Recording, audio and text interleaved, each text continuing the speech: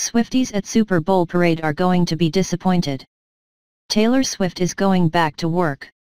The pop superstar will not be at the Chiefs parade in Kansas City on Wednesday, as according to reports, she is flying back to Australia for the resumption of her Eras tour.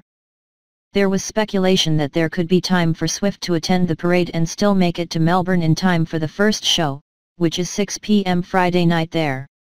The parade begins at noon in Kansas City and Melbourne is 17 hours ahead, which would have made for a dicey commute.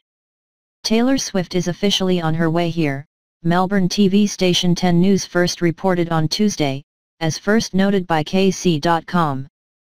A private jet, believed to be carrying Swift, departed LAX earlier this morning en route to Hawaii, with flight logs showing the plane is due to land in Melbourne shortly after midnight tonight.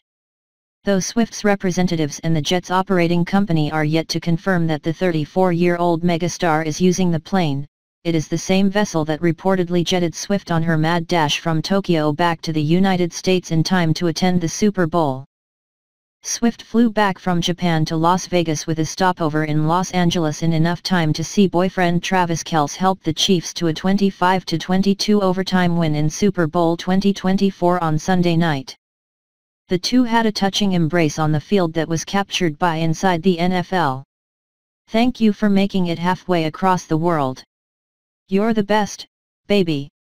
The absolute best," Kelce told Swift as the two embraced amid the post-game madness at Allegiant Stadium. While fans may be disappointed, local officials may be breathing a sigh of relief. "That's gonna be a whole second level of security issues that we have to deal with, the crowds and all that sort of thing," City Manager Brian Platt told KCUR of the potential of Swift being in attendance. "So we are more than ready. We have no concerns with our safety protocols and what we're doing to make sure that the route will be free of any issues."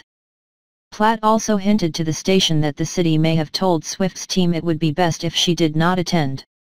"I can't confirm or deny, but we might have already told that to her team, just to keep everybody safe and make things a little bit easier for us," Platt said.